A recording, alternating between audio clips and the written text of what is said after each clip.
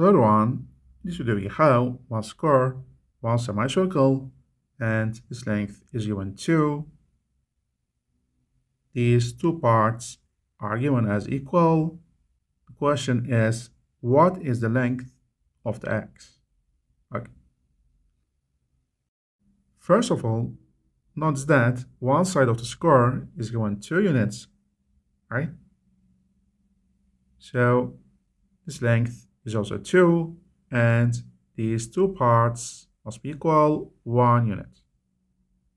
After that, if we connect these two points, notice that there is diameter opposite side of the angle BFC, right?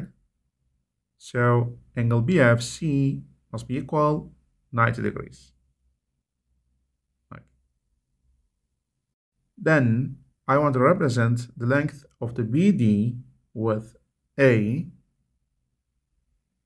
Therefore, for triangle BDC, 1 squared plus 2 squared equal A squared, right? So 1 plus 4 equal A squared. That means A squared equal 5. So A is going to be root 5 units. That's right here, A equal root 5. Then let's call here B. And here is 90 degrees, right? So for this triangle, if we apply Euclid's theorem,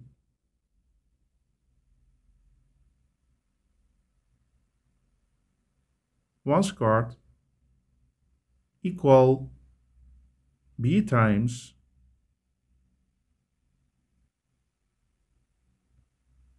this length, right? Root 5. So B equal 1 over root 5. Okay. That's right here, 1 over root 5. Then for this triangle, if we apply Pythagorean theorem, we get this length as 2 over root 5.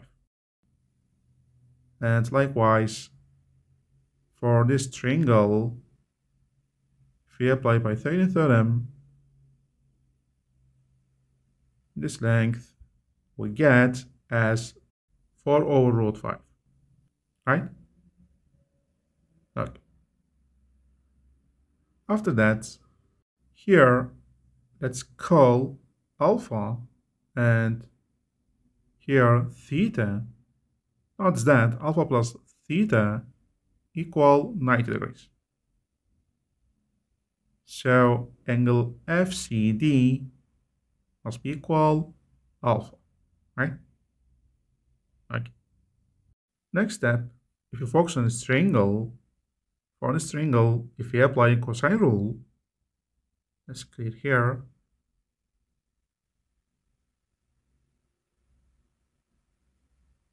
So for triangle CFE, if we apply cosine rule, x squared equal 2 over root 5 whole squared plus 2 squared minus 2 times 2 over root 5 times 2 times cosine alpha, right?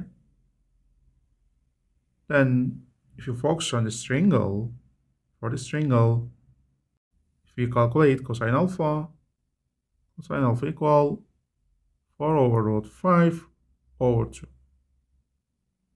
So 2 over root 5.